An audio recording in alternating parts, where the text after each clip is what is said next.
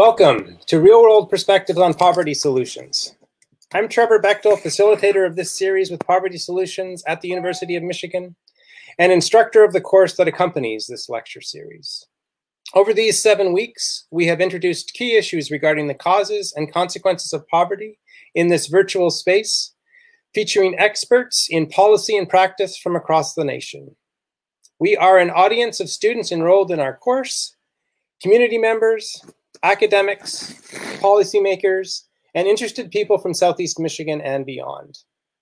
And we are really excited about today's session with the author of Tightrope, Americans Reaching for Hope, by Kristof. Before we dig into this conversation, I want to remind our viewers that we want to hear from you. You can submit questions and comments in the comment box to the right on YouTube or on Twitter using the hashtag #PovertySolutions. We look forward to a meaningful conversation and we'll try to get to as many of your questions as possible. We want an open and respectful dialogue, and I want to let folks know that we will be responsive to any inappropriate content. I invite you to check out our resources, tune in for additional events, and find other ways to connect with poverty research at our website, poverty.umich.edu. So with that, I'd like to introduce my colleague, Luke Schaefer, Director of Poverty Solutions and author of $2 a Day, who will introduce our speaker and respondents. Hi, everyone. It's really a pleasure to be here. I've been excited about this event for a long time. For almost 2 decades, New York Times columnist Kristof has traveled the globe to put human faces on devastating problems plaguing the nation, from disease and poverty to violence and exploitation, and also a focus on the efforts of individuals and organizations to do good into the world and to repair it. Today, we're here to talk about his latest book, Tightrope, Americans Reaching for Hope, written with his colleague, Cheryl Woodon. It stays close to home, focusing on the ravages of unemployment, addiction, suicide, and despair, and how it's decimated working-class America. Following Mr. Kristof's remarks, we'll hear from Robert Gordon, Director of the Michigan Department of Health and Human Services, and Dr. Jonae Khaldun, the Chief Medical Executive and Chief Deputy Director of MDHHS, with their thoughts on how many of the issues Kristof addresses are impacting Michigan. Welcome, Nick Kristof. Thank you. I'm delighted to be with you virtually. I just wish I was there in person. Yeah, us too. Tightrope is a deeply personal book charting a story about our nation from a starting point of your life and the experiences of people you grew up with. I wonder if you could tell us the story of how you came to write this book. When did the inspiration come, and what first led you down the path to write a book about home rather than going across the world? Well, Cheryl and I were traveling around the world, as you suggest, covering humanitarian crises in South Sudan or Yemen or Myanmar. And meanwhile, I was regularly going back to my hometown in rural Oregon. My mom is still on the family farm. And we saw a humanitarian crisis unfolding there. I'm still close to, it's a small town. It's 1,000 people on a good day. And I'm still close to the people on my old school bus. A quarter of them are now dead from deaths of despair, drugs, alcohol, and suicide. And there were just things that were hard to understand. I've written a lot about sexual violence worldwide, and there were 2 boys on that number 6 bus who were convicted and imprisoned for raping very young girls. One of them was a good friend of mine, and trying to understand how that happened in a community where we were really proud of our social fabric and, our values and all this. And, it was really wrenching, and I didn't know how to process it for a while. And then it increasingly became clear that this wasn't a problem of one bus route or one town, but a national problem.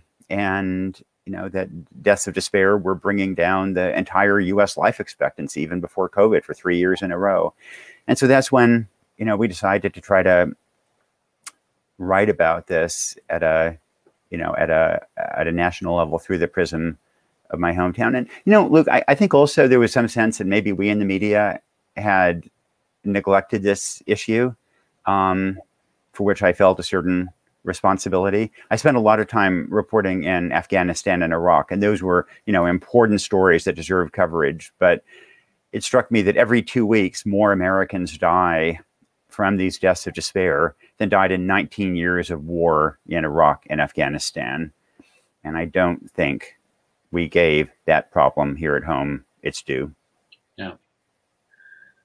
So in your opening comments, you sort of elucidate one of the things I really think is powerful about the book is that you chart people's stories along with the big data, right? What's going on. And one of the stories that has really stuck with me since I read it is the one that you start with. So the story of Dee Knapp fleeing her house to avoid her husband, Gary.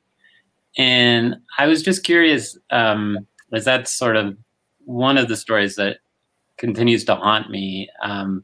What led you to start the book there? What were you trying to communicate? And then are there other stories from the book that really sort of haunt you that way that you spend time sort of going back to? The Knapp story was, particularly moved me because the 5 Knapp kids got in the bus every morning right after I did. They were the next bus stop. And the oldest, Farland, was my year. His brother Zealand, brother Nathan, brother Keelan, and sister Regina.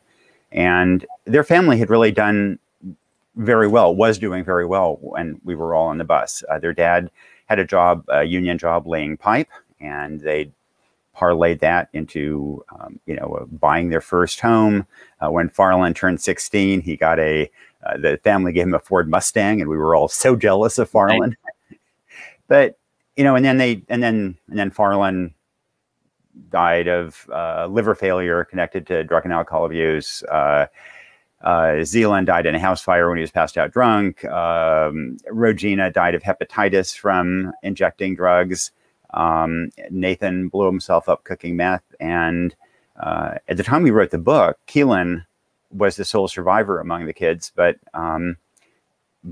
in fact, as COVID hit, early this year, he lost his job, spiraled downward, and died of a heroin overdose. So all 5 kids gone. And so, that just, I think of these 5 talented kids who had so much going for them. And it feels to me that they, we as a society, we invested in incarcerating the Knapps, but not in educating them, not in supporting them. And I wanted to,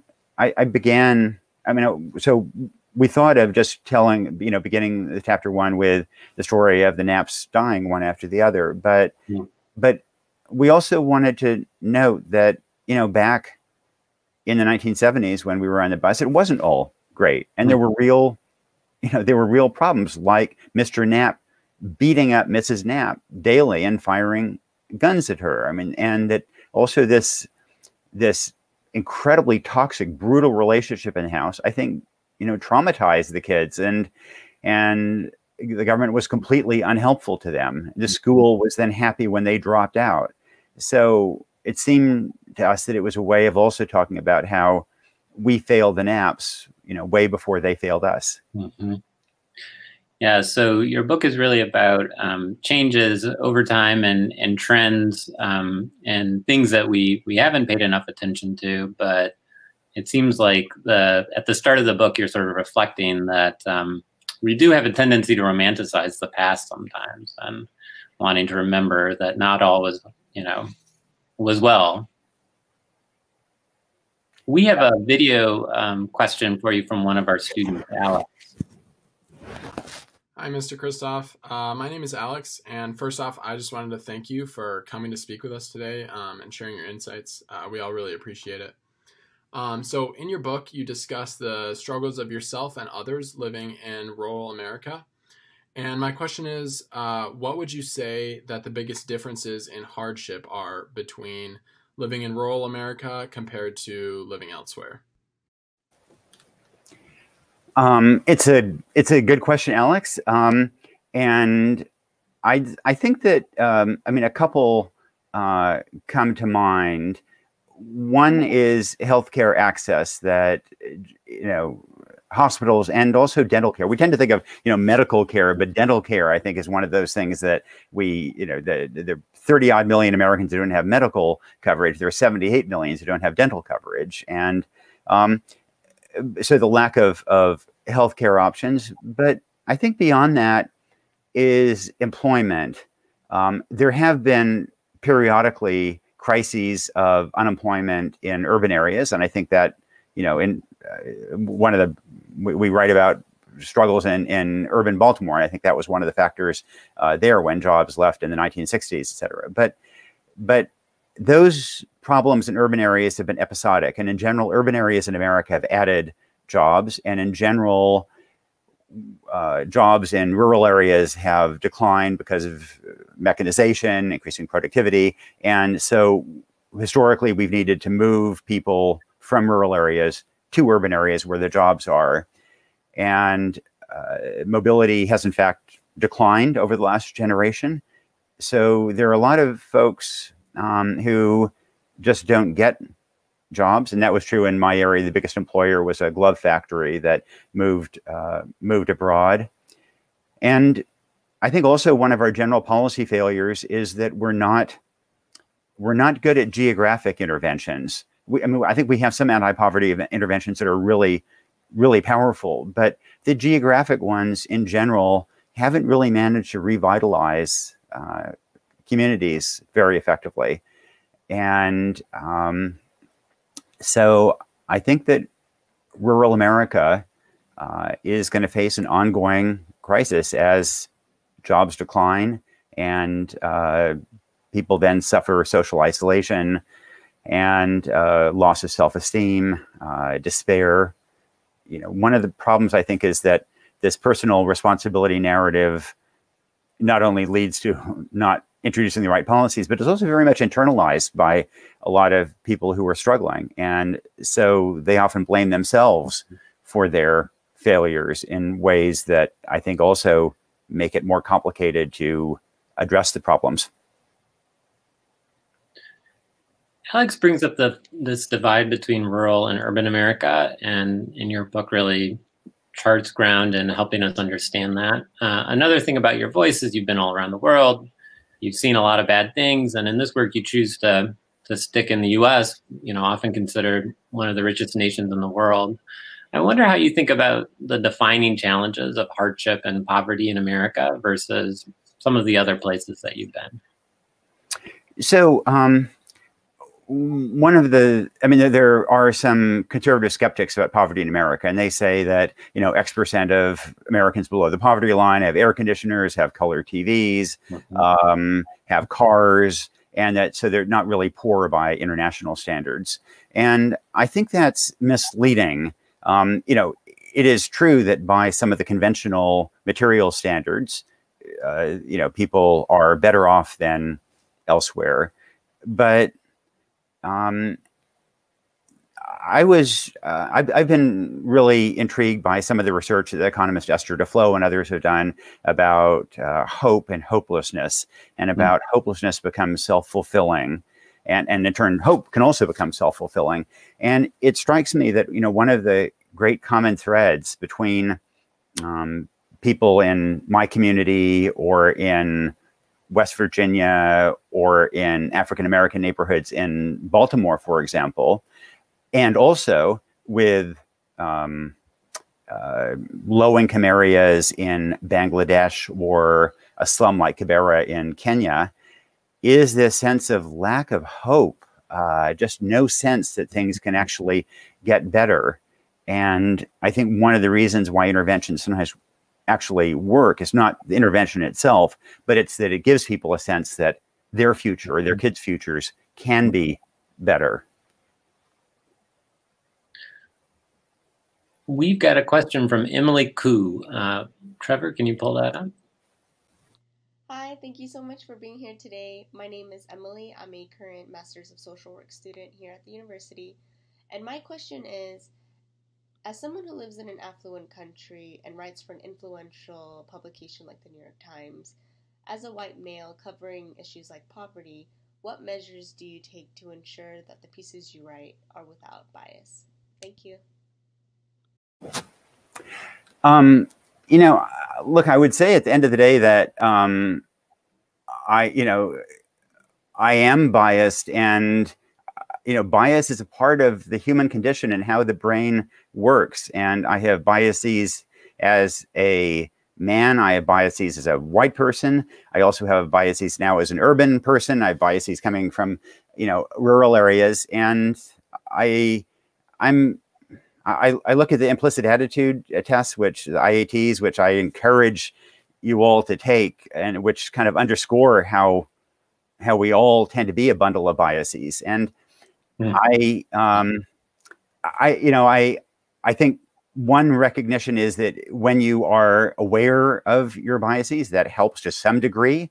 I think reaching people who from different perspectives and backgrounds, and also, you know, ideologies helps as well. And so I try to do that. But at the end of the day, I think that I am going to reflect, you know, and that in general, a lot of mainstream, there's a conservative critique that the media are biased in the sense of having a liberal bias. I think that the greater bias is kind of an urban, urban kind of sensibility bias, and that you know, more than racial biases, more than sexist biases, that is something that one sees in coverage. There are very few people from the military who are in the media, very few working class people, which is probably one reason why working class issues tend to get undercovered. We tend to write about issues that concern us and our neighbors, and you know, that I reflect that bias when I write about the issues in Tightrope too. So I think it's a really important question, one that we constantly have to interrogate ourselves about. But I don't think I think biases are really hard to overcome. So being aware of them, and also thinking about not just how they help you shape how you perceive a situation, but what questions you're asking. It seems like. Yeah, and what things we're not writing about. I think journalists are sometimes okay at being aware of biases when they're writing about a particular issue, but I think we all have biases, and also confirmation biases, that lead us to self-select information and self-select issues that we care about. I thought one of the most interesting experiments on this was looked at NBA refs, and it found that NBA refs are, you know, show racial bias in the fouls that they call. Refs of every race show bias against other races, and the NBA was outraged at this study. And there was a lot of, you know, they denounced it, a bad study, wrong. Actually, it was a really good study. But the benefit of it was that years later, when the study was replicated, it seemed that the bias had gone away. And the best interpretation seemed to be that once refs were aware of their own propensity to bias, for racial bias, that they were able perhaps to address it. Lesson maybe for us all. I believe that study was one of the authors was Justin Wolfers. That's right. Yeah. Hey, so this is a book that you co-authored with Cheryl Wudun, who's a colleague and a writer, and also you happen to be married to her. And I just wondered a little bit about how you two work together, and you know, did the writing process ever lead to moments of discord at the dinner table, or was it all perfectly smooth?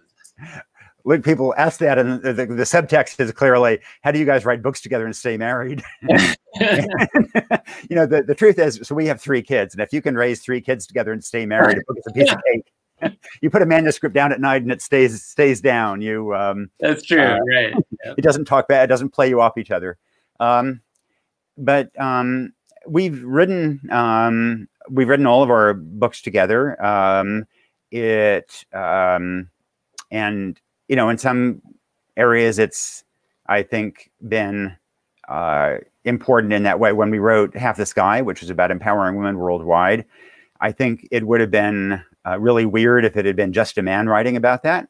On the other hand, I fear that if it had been just a woman writing about it, that it would have been marginalized as a woman's book. And I think having a man and a woman write about the toll of oppression against women together was more effective. And so we've, you know, that we've written these together. We're both very used to being edited because we both have this long journalistic background, and so and we tend to edit each other very heavily.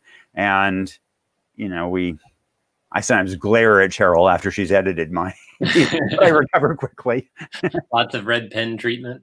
Yeah, a lot of it. A lot of it. You know, in many ways, Tightrope is a pretty depressing book. You know, in some ways, it may even be more depressing than my own book, which doesn't happen that much. But in other ways, there's also a lot of hope. And as you were just sort of reflecting on sort of deep disadvantage or deep poverty being connected to a sense of hopelessness. So I'm wondering, like, what are some of the places where you draw from hope from this work? So, you know, I am hopeful not just in general about this, but actually particularly at this time. And so my reason for hope essentially is that I think that today, in contrast to maybe 25 years ago, we really know what works to address these problems, partly because other countries have been effective at addressing them. You know, we're not going to eliminate poverty in America or child poverty in America, but can we reduce it substantially? I think absolutely. And the fact that other countries have been able to do that suggests to me that we have a toolbox that works. We certainly have the resources as a country. What we lack is the political will. And I think also maybe the narratives that would sustain the kind of interventions to make good. And so, you know, if we know the toolbox that works and the you know, and the resources, then it becomes a function of having the right political moment. And I think that for the last 50 years, the U.S. has been, I don't think this is just about Trump. I think he's in many ways a symptom of a broader underinvestment in human capital. And I think it goes back 50 years. I think it's partly rooted in racism and the Nixon Southern strategy and the idea that if we invest in low-income Americans, then we will be disproportionately investing in people of color. And I think that, you know, that is part of what has happened. And Arthur Schlesinger talked about cycles of history. I wonder if we're not ending that cycle even before COVID came along. And, you know, I look at, well, I think partly as white communities began to suffer many of these issues, sort of a generation or half a generation after African-American communities, then there was clearly much more establishment sympathy for those suffering. And so we reframed issues. You know, if you look at addiction, we reframed it from junkies who should be tossed in jail to people in need of treatment. And that was a double standard. It was hypocritical, but it certainly makes it easier to introduce evidence-based policies. Likewise, you have red states like Idaho, Utah that expanded Medicaid. You had Texas leading the way to retreat from mass incarceration. So it seems to me that there was already perhaps a move. You know, Kansas, you think about, you know, Kansas was the state under Sam Brownback that cut taxes and as a result cut investments in education. And then it was so bad that Kansas Republicans rebelled and said, tax us more, because they saw how badly the schools were being hit. Yeah.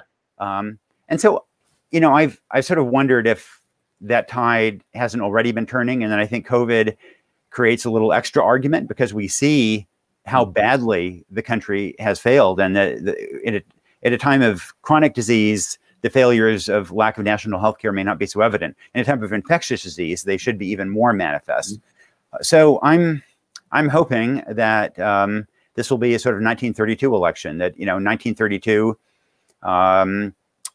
Franklin Roosevelt was elected with a big mandate and flipped the Senate, partly because the failures of the U.S. in the Great Depression had been so obvious to all, and because Herbert Hoover had done such a poor job running the country, and that laid the basis for the New Deal and policy interventions that really made a difference for a vast number of Americans. Yeah. So touch wood. So let's stick on that for just a minute. And in the book, you sort of lay out a few policy recommendations that, having looked at the evidence, you've sort of moved towards. And I'm wondering now, in light of everything that's gone on since you finished writing the book, what are some of the first things you'd like to see a federal government enact that would address the long-term issues and the short-term as well? Well, boy, there are a whole bunch, but above all, I would focus on children and young children. And partly, I think that one of the reasons our anti-poverty efforts haven't been more effective is that too often we start too late. And when I try to think what would have made a difference for the NAP kids, boy, I think, early childhood and even to some degree beginning during pregnancy. And so I would, one thing that you are the expert on, and I've learned a lot from you about them, is child allowances. The fact that Canada has used them, that Britain has used them, that continental Europe, that Australia has used them to reduce child poverty, I think is really powerful evidence that they work. And one can use other names for them, but that rubric of child allowances is sending a monthly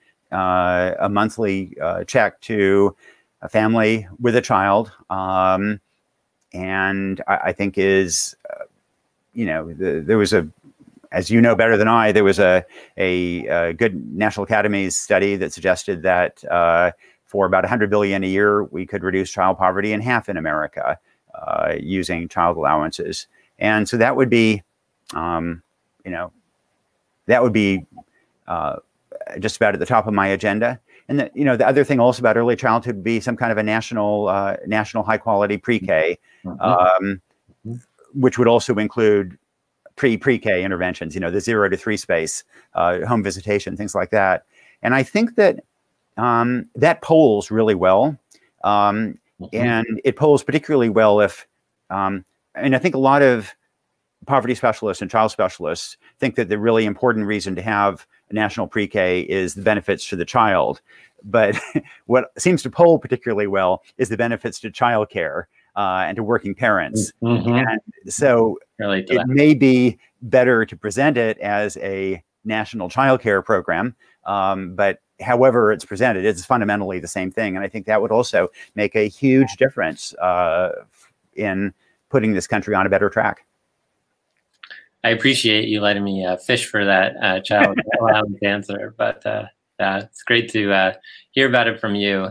That's the federal level. And in a minute, we, because of some interest of yours and some close colleagues that we have, we're going to invite Robert Gordon, Director of Health and Human Services for the state of Michigan, and then Dr. Jonay Khaldun, the Chief Medical Executive and a Deputy Director of the department, to come and talk about what states can do and what Michigan can do in particular. So I wonder if you could just, before we transition to them, we're going to have them cover the states, and you talked about the federal government. We've got a question from Bill S., who really says, what about communities? And maybe some of the evidence from COVID is that we shouldn't always look to the federal government to solve our challenges. What about small towns and cities? What should they be doing? So, it always strikes me as a little bit crazy in the U.S. that there is this, liberals tend to think, okay, we intervene with government interventions to make a difference. And conservatives tend to think, oh, we have to do 1,000 points of light. We have to do, volunteer organizations and so on. And, to bring about change, I think any intervention whatsoever is important, and we do whatever we need, and we do it. We need it at the federal level, at the state level, at the town level, community organization. We need everything we can get. And I also think that, depending on, so for the last 10 years or so, federal interventions have essentially been blocked by political paralysis. And so what has happened has been largely at the state or community level. And so, you know, Oklahoma has kind of amazing early childhood programs. And that was only possible because it happened at the state level. If the Senate flips, then and there's no veto, then things may be possible again at the federal level. But one advantage of federalism is experimentation. And, you know, a lot of these things we really don't know particularly what works. Dealing with addiction addiction is a really, really hard issue to wrestle with. And I think, you know, this is a case where experimentation could maybe give us some sense of what works. Dr. Khaldun earlier was in Baltimore, and I saw a fantastic lead reduction program in Baltimore. And, you know, elevated lead levels are a huge problem across the country. And, maybe things like that can happen at the local level. But I would just also caution that, you know, we would never try to build an interstate highway system with volunteers and bake sales. And in the same way, when we have so many kids suffering so unnecessarily, when our country is being held back because of a lack of investment in the human capital of the next generation, then I think, again, we can't rely just on volunteers and bake sales, but we need government interventions in the way that we had during the New Deal. Okay. I'm going to invite first Director Gordon to come on if we have him. Great. Hey, Robert. Hey, Luke. Thanks for having me. The floor to you. Great. Well, it's wonderful listening to Nick Kristof, obviously. Longtime reader and deeply engaged with this theme of deaths of despair. And worth saying, it's one we're confronting right now with COVID. I'd be remiss talking to a group of students if I didn't start out by saying this is such a difficult time for Michigan, for the country on COVID. I know it's on all of our minds. We all have to be so very careful about wearing masks, social distancing, particularly among students. I think behind that and behind our effort, and I want to link what we're doing with COVID with the themes of this conversation, the profoundest belief behind our response as a state is that each life has intrinsic profound worth and equal value. And in the United States, that shouldn't need saying, but deeply it does. And we see the ways in which it does in having to push back in the narrowest sense of the COVID response against suggestions that maybe people who are older or people who have pre-existing conditions might be expendable or might be people who somehow brought this upon themselves. We see it if you think about the way that COVID has highlighted race and racial disparities and has driven enormous and horrible racial disparities in the impacts of COVID. But I also think going back even further and thinking about this conversation about deaths of despair, and those of us on the political left think about the ways in which urban-rural divides and divides about education have left us sometimes to talk in ways that lead us to say that people with less education or people living in different parts of the country, that they're leading lives of less value. So I think it's a cross-cutting theme that we confront as a country in different ways. And it's one that we are trying to address in Michigan in the Department of Health and Human Services with Dr. Khaldun and I are honored to lead together. So I'll talk a little bit about the human services response. I'll leave Dr. J to talk a little bit about the health response. We have tried as a department, and you talked a lot about hope, to orient around certain core values. And those are this idea of the intrinsic human dignity of each person, the idea that it is our job and our responsibility to enable people to take full advantage of the benefits that we're able to offer, and the idea that these benefits actually have real value to families. And I think we push back upon decades of folks saying for all kinds of reasons, either that people aren't deserving of these benefits or that if they get benefits, it's going to hurt them. And we now have decades of research, including research by you, Luke, that really shows the power of creating a floor for people and how it's with a floor that people are able to rise up, and that without that, they're always scrambling. So I think there's two big aspects to this response, and Mr. Kristof touched on this a little bit. One is bringing that floor to a decent level. We don't expect that in the United States. It's not the norm. Michigan, unfortunately, even in the world of post-welfare reform benefits, the cash benefits that we provide are incredibly parsimonious. And yet we know that if you give family the basics, things like a child allowance, it's going to be good for that family. It's going to be good for that child throughout that child's life. So we have done what we can in a state with a divided legislature to increase the availability of benefits, and things like raising asset levels, raising asset tests so that you can save a little bit and still get benefits when you fall into a hole. That's been an important part of our response. And we would love to be able to do more of it. And a little bit depends on what happens on Tuesday and beyond, more than a little bit. There's a second idea, which for me, as someone who's mostly an administrator rather than a policymaker, is really important, which is what matters is not only the level of benefits, but the way that you provide them.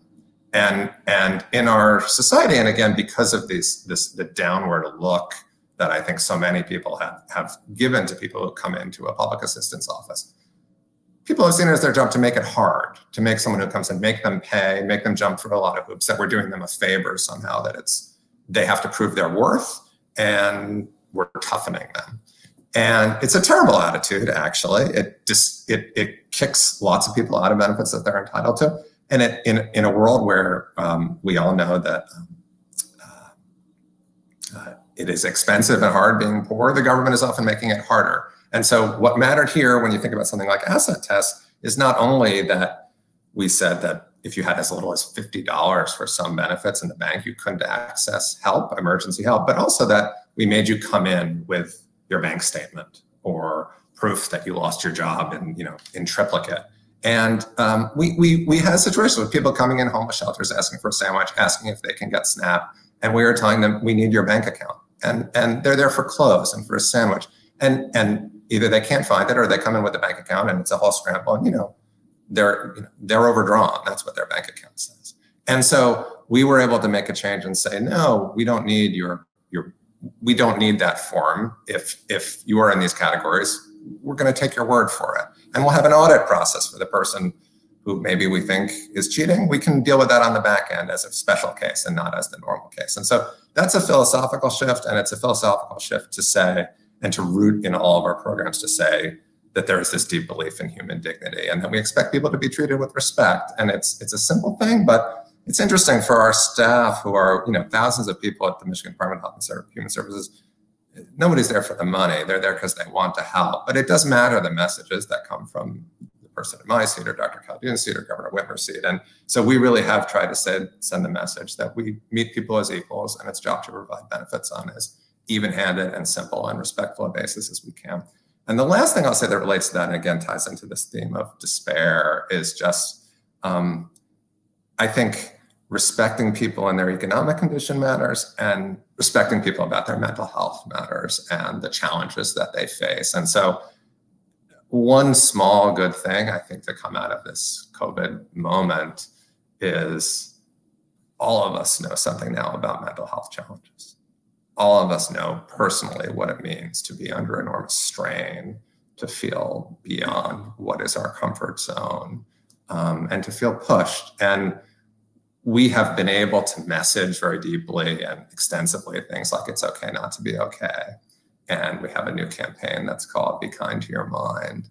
And we've greatly expanded the availability of counseling services. We have like 7 flavors of them for people with different kinds of needs. So if you have long-term serious mental health challenges, we have peer counselors who often have had those experiences themselves. If you're the kind of person who wants to talk mental health by text messaging and not on the phone, we have a text service, which is actually really popular. So we're trying to meet people, and we have an all-purpose one, which we just announced. Actually, you can just call an 800 number. It's free. It's confidential. Anyone in Michigan can get it. No insurance needed. So we've tried to create these different channels, and we tried beyond that to have a broad message about the dignity of everyone who struggled. And hopefully, if something good comes out of this moment, as all of us struggle, we'll have a little bit more empathy for that. So I will stop there. Honored to be with you, and I guess turn it over to Dr. Calhoun.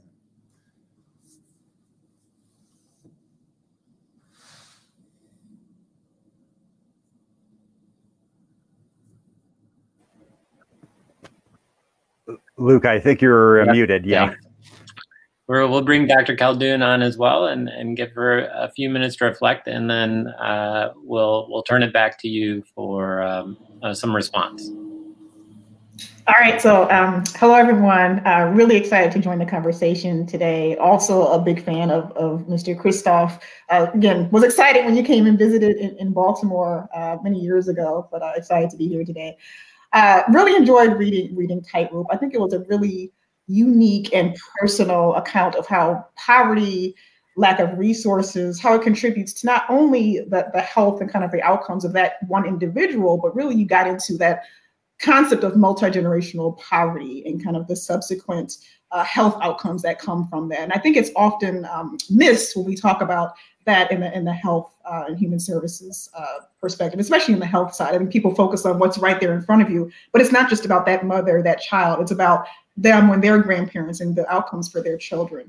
I think you also importantly point out that these are not coincidental things, right? These are systems level challenges. These are choices, quite frankly, that America has made as far as how we want to treat people. And I think one of my favorite quotes from the book is your end point is determined by your starting point. And I think we really have to think differently about poverty, health, understand their interconnectedness, understand the interconnectedness with race, which you touch on a lot in the book as well. And then move forward with policies that really achieve optimal health for everyone, no matter where you may start.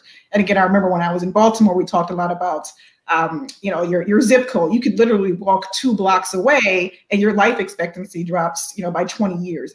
Same thing when I was Detroit Health Commissioner. It's just, it's what it is in America, and your zip code should not determine your health.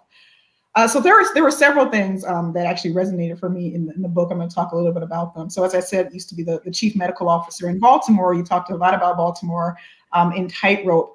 And one of the things, speaking to the opioid epidemic in Baltimore, that I really was really impressed by. I mean, Baltimore still is the oldest continually running local health department in the country. And I think they really hit the nail on the head when it comes to meeting people where they are. One of my favorite things to do in Baltimore, and again, I'll get to this, but we're building this out in Michigan as well, was being on the needle exchange van. So we literally had these syringe exchange programs that were based in the community. I mean, literally, you would be on them, well respected in the community, people who were struggling with substance use disorders. And I mean, it sounds a little weird, but we knew who the people were who were dealing the drugs. And they would say hi to you when you came on the van, and they would send people to our van to be able to get services, because, that's just kind of, I hate to say it, but like somewhat of a symbiotic relationship. I'm not saying that's the goal, but it's just the reality of what was happening. On the vans, I mean, we had needle exchange, we had wound care actually, because again, people who are using IV drugs, sometimes having wound issues. We had wound care nurses on the van. You could go into the back of the van. You'd have your naloxone training that you could do. You could leave with your naloxone life-saving overdose reversal drug in hand. They would give it out to their friends as well. It was really just meeting people where they were. We had a stabilization center. So this concept, I'm also an emergency medicine physician. In the ER, I mean, any given, especially Friday, Saturday night, people are being brought in across this country, being arrested for intoxication or just coming into an ER where, quite frankly, we don't do anything when you're intoxicated except wait till you're awake. We make sure you're medically okay. We wait till you're awake, and then we kick you out the door as quickly as we can because we've got a full waiting room. So this concept of a stabilization center where you take people not to a jail, you don't take them to an ER, but you take them to a warm, safe place where they can their intoxication can kind of wear off. You've got peer recovery supports right there when they wake up. You can connect them if they're ready to the appropriate services, and if they're not ready, at least they had a safe place. They didn't go to jail. They didn't go into a crowded ER, and you get them ready for the next time. So again, a lot of great work that we did there. I think these are the types of programs. So harm reduction, meeting people where they are. In Michigan, we're expanding our syringe exchange program significantly. We're expanding access to naloxone. We're also working with many emergency departments across the state so that when people are coming in with opioid overdoses, you're connecting them with treatment right there. And it really is best practice that we're excited to roll out across the state. I think it's, again, something else that was brought up in the book is, addiction is not a moral failing. Addiction is about a chemical imbalance in the brain. You wouldn't tell someone, again, Lena Wen and I would say this all the time, you wouldn't tell someone with diabetes, why are you taking insulin still? You come into my ER every week, taking insulin or needing to be admitted. We don't shame them, but we shame people who are struggling with substance use disorders, and we have to think about that differently. One thing you also touched on in the book was this concept of this issue of maternal mortality, and why does the United States have the worst maternal mortality rate of any other wealthy country? Why does an African-American woman have 3 times the likelihood of dying from a pregnancy-related condition as a white woman in this country? Again, these are not coincidences. These are not things that are by happenstance. They're not related to a skin color per se. I can tell you my own personal story, obviously African-American woman. I similarly had a struggle with the labor of my first child. I was having a bad headache. Quite frankly, I ended up having a really bad head bleed. And I'll tell you, if I did not have a bunch of ER doctors on speed dial on my cell phone, I would likely not be here today. And that is what my neurosurgeon told me. So this concept of why do you have to be connected with your own personal doctors to be able to live? Why do we not have the programs in place such that not only at the point of delivery, but throughout the entire pregnancy and before pregnancy, right? We can't think of women as baby carrying vessels. How can we think about collective health pre, during, and after pregnancy? So some of the things we're working on in Michigan, really just incredibly proud of Governor Whitmer, the leadership of Director Gordon, expanding access to insurance, just Medicaid in general, right? That's promoting a woman's health. Expanding access to Medicaid postpartum, we're working on that now, expanding it to 12 months postpartum in Medicaid. Expanding access to contraception so that families can choose how they want to grow their families, right? So those are things that are incredibly important and things we're working on in Michigan. And finally, I have to touch on COVID as well. I think it was really no surprise that we found when we looked.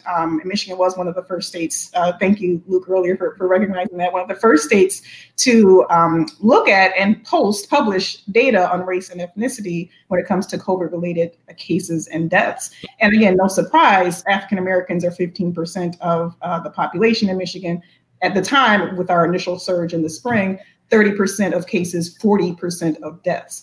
But when you think about what the reasons for that are, it has nothing to do with skin color. It's about when everyone else, and probably everyone in this meeting right now, when we were told to shelter in place, we could go and kind of, order however much, $500 worth of food to be delivered to our houses. We didn't have to go out. We could work from home. We had paid paid leave or computers, whatever. We didn't have a childcare issue because, everyone in the household has a decent paying job. We didn't have to go out and work. We weren't essential workers per se, meaning we didn't have to go and drive the public transportation. We didn't have to go and work in the grocery store. Even when it comes to isolation with COVID-19, the CDC guidelines say, find a separate bathroom in your house. Let's be real here. How many people? Yes, I do. That's my privilege right now. How many people have a separate bathroom, let alone a separate room or a room, period, where they can live safely from COVID-19? So the reality is we perpetuated health disparities just by the nature of what COVID is. And again, this is not new. This is what happens when you systematically deny populations of people from resources. It's not about the color of their skin. So anyway, just really excited, really enjoyed reading the book. And excited for the conversation. Thank you, Dr. Khaldoun. Nick, we're going to send it back over to you for a few responses. That was we threw a lot at you there, but yeah. Well, first of all, I'm just really impressed by the things that Michigan, is doing, and it just reminds me that I do think maybe one problem in the way we in journalism cover poverty, both at home and abroad, and to some degree the way aid organizations likewise address it, is that it's presented as this big, huge, almost hopeless problem, almost perpetual problem. And I think that we often leave the public with the perception that there's kind of nothing one can do about it. And I think that what you've shown is that, you know, there are no wands to wave, but there are real things we can do to mitigate it. And first of all, the point you both made about COVID, that's one thing I'm really worried about nationally, that you know, we have a problem of lack of access to healthcare, and COVID magnified it in part because we have this crazy system where you get your insurance for your job, and then, you know, then 11 million people lose their jobs. And likewise, clearly a problem.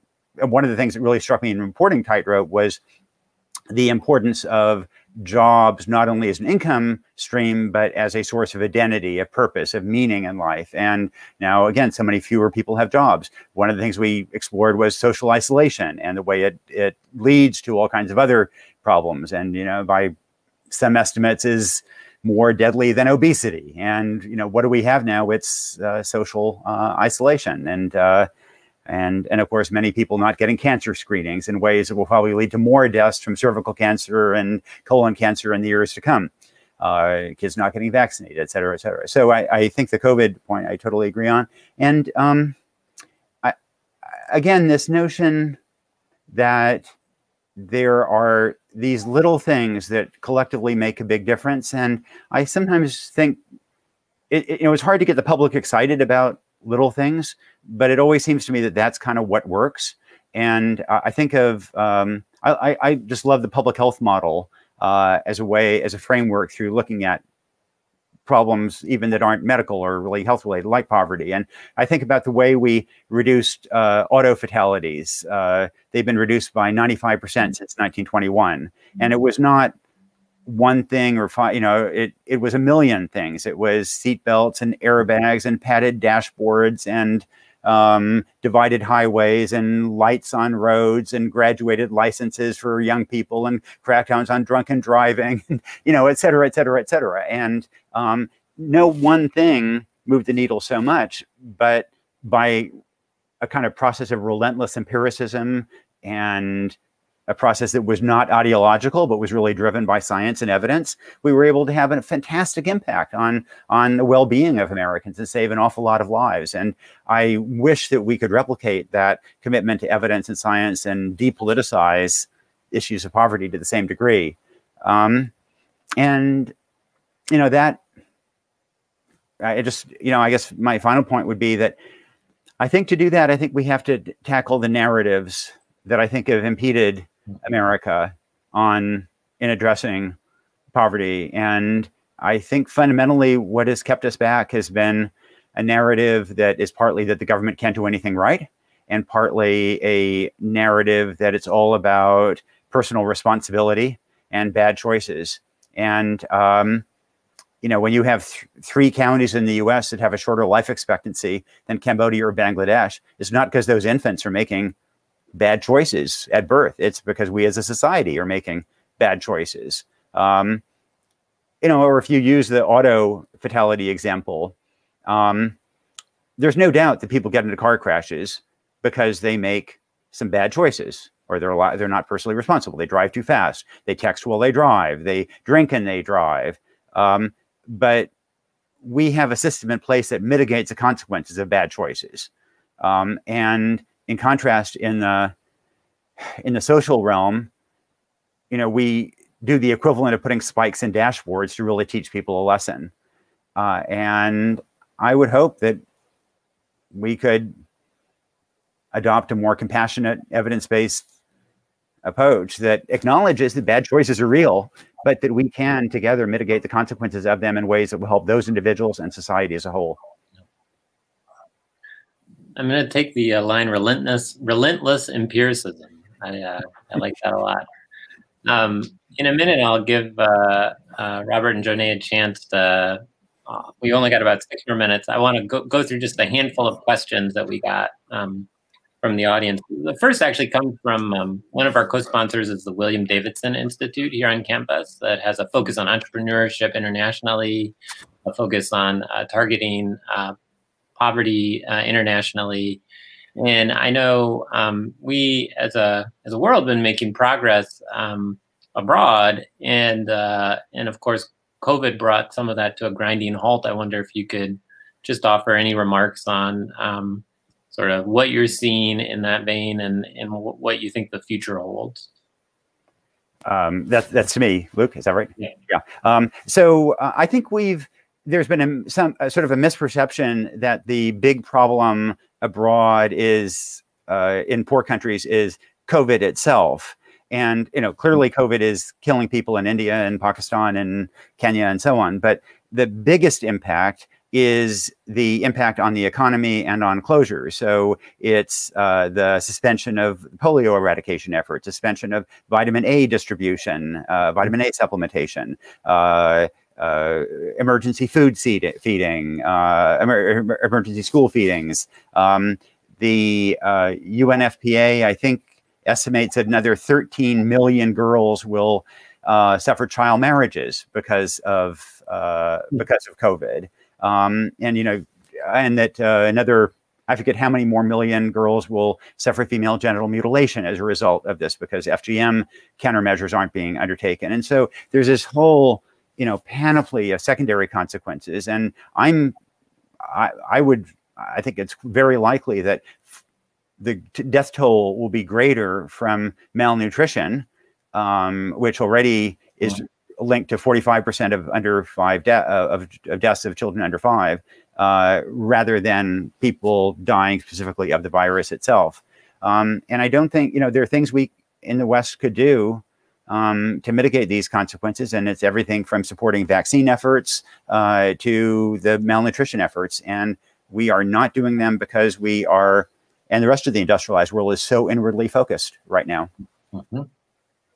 Hey, my colleague, Professor Trina Shanks, mentions that we talked a little bit about cash transfers. There's a lot of interest in addressing wealth inequality and assets, and a lot of talk. We had our colleague here, Derek Hamilton, to talk about baby bonds a year or two ago. Do you have thoughts in sort of the wealth sphere of how we intervene? Yeah, I mean, I'm a big believer in conditional cash transfers. I'm a little more skeptical about unconditional cash transfers in the international sphere. And baby bonds, I'm a big believer on, and we had, there were a lot of really rigorous experiments in baby bonds called IDAs, individual development accounts, and they were done with randomized controlled trials. And they, from my point of view, they were fantastically successful before the program was dropped. But it seems to me that a lot of the current talk about baby bonds misses some of the elements that were particularly effective the last time around. And one of the lessons from IDAs was that they were often most effective when paired with financial literacy training, and also that IDAs were more effective when there were options of matching donations to the IDA. Mm-hmm. And so again, I think there's need for robust experimentation, again, so to see what works, but at least from the previous round, I think it'd be worth including elements of the matching donations, including like a 3-to-1 match the previous time, and also financial literacy. And boy, they were just, I mean, they were profoundly helpful last time around. And I think also they're politically more palatable to conservatives who doubt government programs. And also sort of related to that, I think one of the lessons to me is trying to sell programs is that I think we're often more effective if we use the word inequality less and the word opportunity more. Mm-hmm. And that inequality tends to be a word that liberals like, but tends not to be persuasive to conservatives. Opportunity tends to be a word that that conservatives like well, and it's often easier to get support for a program across the aisle if it's based on opportunity. Thank you. I'm just gonna do one more round robin with our last minute or so. Director Gordon, any final thoughts, reflections? No, it's great to be with all of you. I guess I'll just say, I think this point about understanding that asking for responsibility, demanding responsibility from people often backfires. And I would just add, it also is exactly what feeds the perception of government as incompetent, because you create these incredibly complicated programs like work requirements for healthcare in Michigan. It's not a well-conceived idea to begin with, but implementing it is impossible and ties everyone in now. So there is a better, smarter, more dignified, and also more efficient way to do it. But great to be with you. Dr. Khaldun? All right.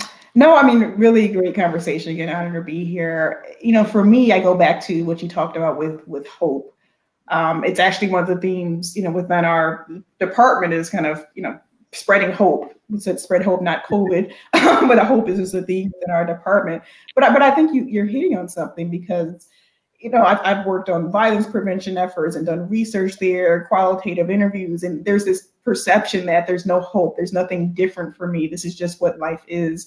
And I think that the more that we can kind of engage communities and bring them resources, and also not see everyone as a lack, but think about the resilience in communities. You know, oftentimes people are talking about Detroit and, oh, Detroit doesn't have this, they don't have that. 5 generations of my family are from Detroit, and they've got great assets and resilience. And that's why Detroit is coming back now, because of those people. So I think about hope, I think about building the community. I mean, as we move forward, there will be a post-COVID pandemic world, how we can think about hopefully changing the way we think as a society about our communities and inspiring them with hope and resources and thinking differently. And then we'll see what happens on Tuesday. Nick will give you the last word. I think that sometimes there's a misperception in the public that while these problems that we're talking about are unfortunate, that they're an inevitable consequence of mechanization, of broader social trends, and clearly those are challenges. I mean, you see in Canada and in Germany that those do tend to create some pressure for inequality, but you also see that they don't have the problems that we have. And so going, back to that sense of choice, we have made our bed. The problems the US has are because of policy choices that we as a country made, mistakes, I think.